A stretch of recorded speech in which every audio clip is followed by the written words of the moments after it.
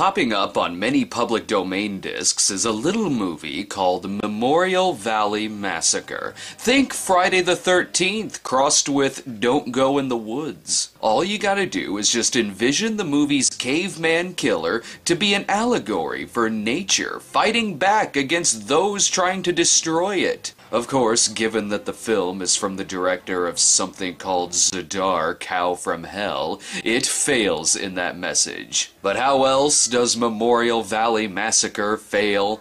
Well, let's shut the fuck up for a bit and give this movie a watch.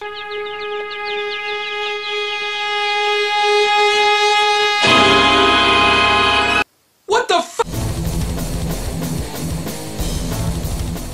A lot of movies have alternate titles. This one's is Son of Sleepaway Camp. Supposedly it's some kind of international title. But this one doesn't even stop at just an alternate title. Listen, it uses the exact same soundtrack from Sleepaway Camp.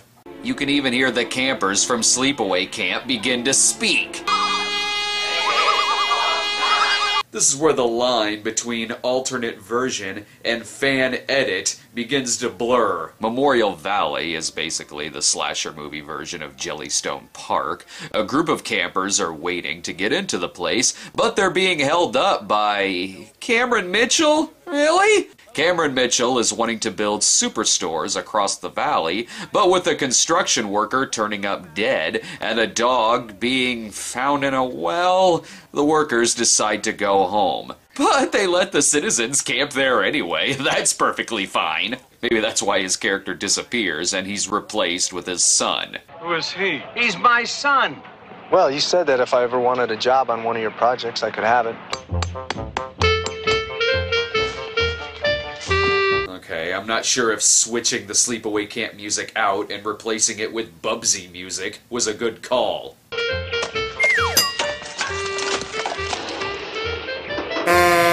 Oh good, now it's back to being a horror film. Unlike Sleepaway Camp, we get a good reveal of our killer 5 minutes into the movie.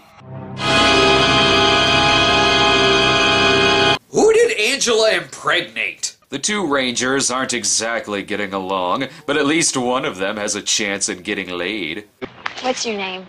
Call me David. Unfortunately, they have a group of bikers on their hands. Never mind the bikers, there's something else going wrong. The snakes! For Christ's sake, dozens of them! All over our food! What if my kids were here? You know, that kind of begs the question, where are your kids? Are there any more unlikable characters this movie's gonna throw at us? Excuse me. Are you aware that there's no off-road traveling allowed in this area?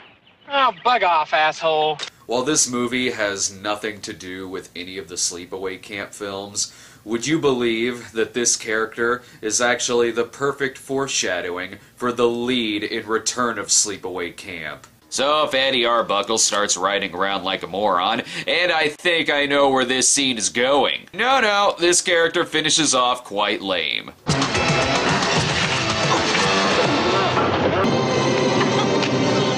Wow, graphic. The killer is bleeding more than the victim. We can't forget that this is a slasher film. It's cold!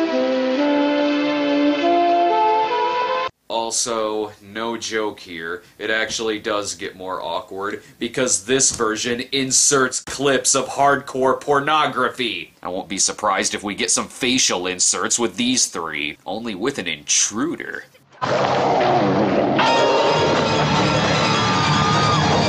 You know, George, as long as that bear is still out there, you got a problem. Everyone appears to be under the impression that the killer is a bear. I'm leading a hunting party this morning to get the bear, so I would like volunteers to show up at the camp store. Or you could all just go home! Hopefully someone here knows how to shoot.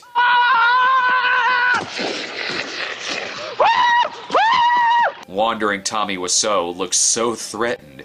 He better hurry because hell's bloody devils here have found his home.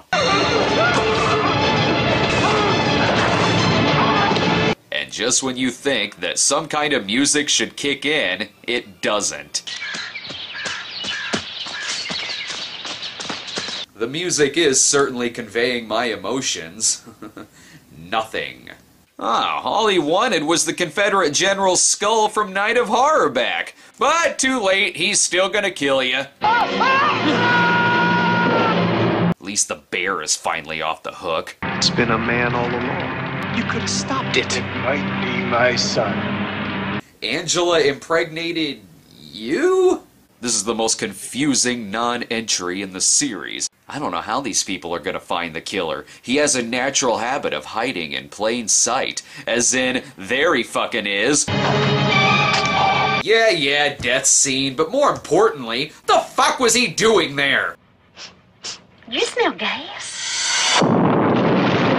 Well, it's got a bigger budget than any of the other sleepaway camps, I guess. Oh my. Feel good. Charming. Ugh.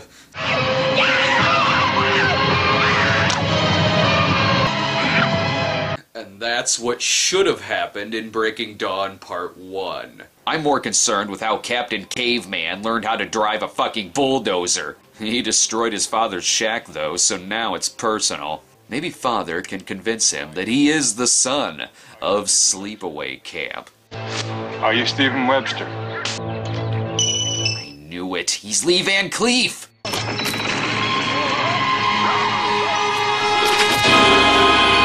And this is how the fucking movie ends. You can try, but you'll never find him. Yeah, sure, you'll never find him, unless you sneak up on him, or if he's standing on top of a fucking hill in broad daylight. Well, that was a colossal waste of time. That movie had nothing to do with Sleepaway Camp, or proper filmmaking.